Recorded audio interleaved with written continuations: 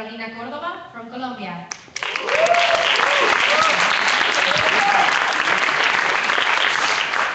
She seeks to fight poverty and lack of employment in the Pacific coast of Colombia by creating a program that allows women, heads of households, to have independent and economical option through entrepreneurship.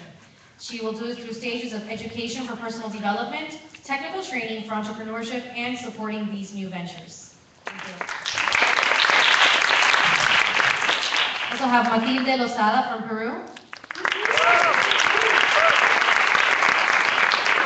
Her project is emprendelegal.pe. It's a platform that provides legal advice online to small entrepreneurs that are starting a business or have one and wish to formalize it. The project also tackles the problem of informality in the business sector of Peru and contributes to the overall development of the country.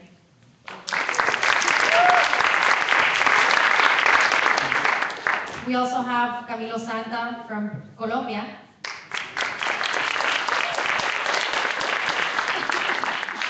He has a social enterprise that crowdfunds for agroforestry projects of ex-combatants in the post-conflict of Colombia.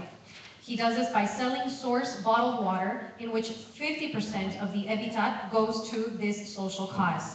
Right now, they're seeking a seed capital of $30,000. Thank you. And with that, we're going to go to our final project presentation of the day. Last but definitely not least, we have Kyore Beun from Argentina.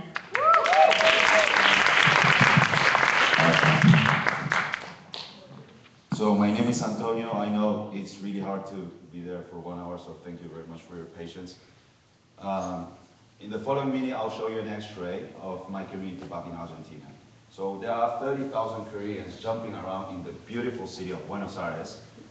And in 2015, we commemorate 50 years of history, which is just the proper time to do some homework check on our community. So how did we do? The first Koreans went to Argentina with nothing but their shirts on their back. They were extremely poor, but with hard work, they succeeded.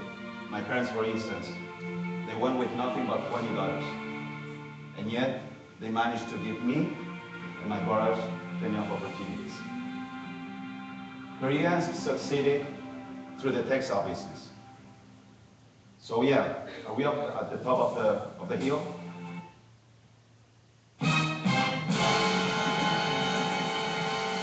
Not quite. Why?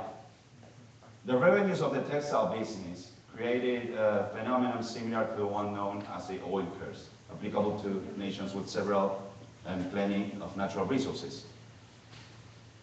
The revenues of the textile business created disproportionate wealth and consequently suffocated other entrepreneurial activities within the community, specifically in the second generation, which chose to follow their family business and consequently remain in their comfort zone. So today I ask myself 3 questions. How many Korean Argentine political leaders do we have? How many Korean Argentine social leaders do we have?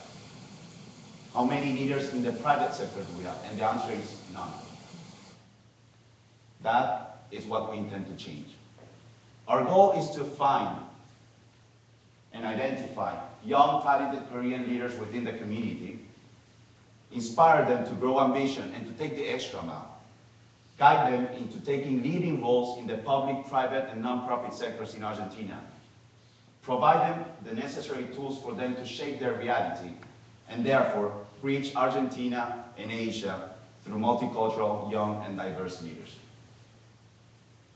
The following minutes I will divide it into these 4 segments, and let me start with the first one.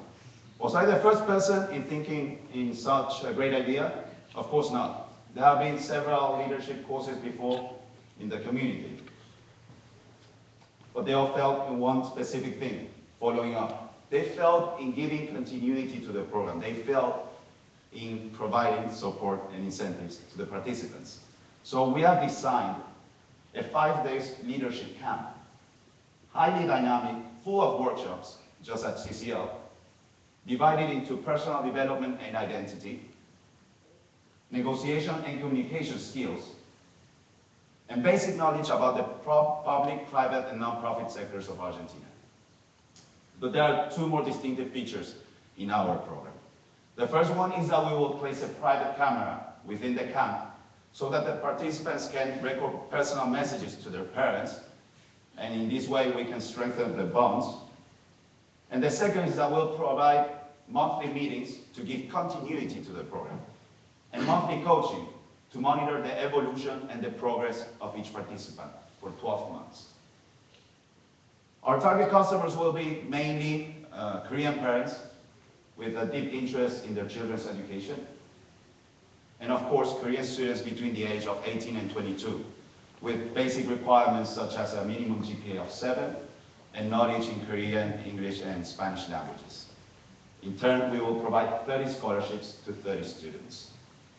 So our partners will be the Korean Chamber of Commerce, of which I am a member of the board, the Korean Embassy, of which I am an independent consultant, the Overseas Koreans Foundation, of which I am already a fellow, the government of the City of Buenos Aires, of which I am an employee, the Korean Association, of which I am an advisor, and ultimately the GCL program, of which I am a fellow. I'm so sorry, this is like a mafia. So, how much do you have to invest in this? With less than $100 per month for each participant, you will be able to empower them to shape their future. With less than $100 per participant, you will be able to raise the leaders of Argentina. Our team will consist of a logistics coordinator, a social media and communications coordinator, and a general assistant. Of course, Superman and Wonder Woman, they don't exist. And me, will be leading the project. So, lastly, who wins in this project? To sum up, Korean parents, because they will strengthen their bond with their children. Korean institutions, with a new generation of young, diverse leaders. Korean community, because they'll gain influence in Argentine society. The Korean students, whom will have the opportunity to grow. And mainly the Argentine society, to which we will provide multicultural leaders. The last question is not actually to me, but to you. Do you believe in this change? If your answer is yes, welcome to this project. My name is Antonio. Thank you very much for listening.